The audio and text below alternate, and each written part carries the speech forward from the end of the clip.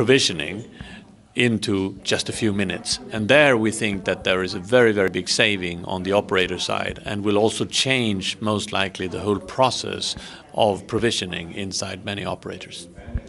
And IGR, Ian Gillett wrote a report talking about over the next 5 years, capex being 36 billion, OPEX being 56 billion, more or less. What sort of percentage declines or decreases or savings do you think carriers will be able to realize with NFV and SDN type virtualization?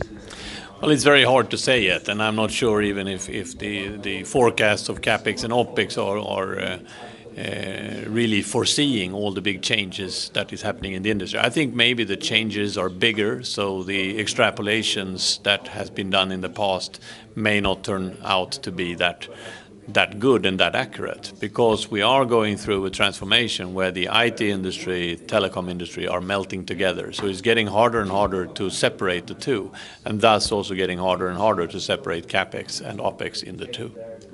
Thank you.